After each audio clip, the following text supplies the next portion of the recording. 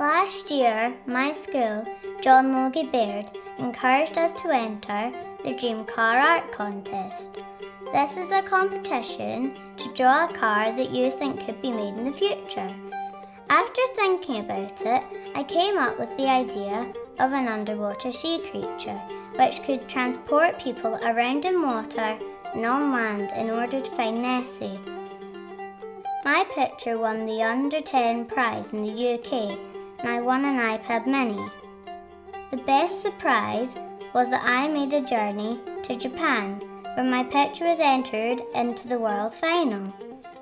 I think it would be great if lots of children entered the dream car drawing contest, because children have got really good imaginations.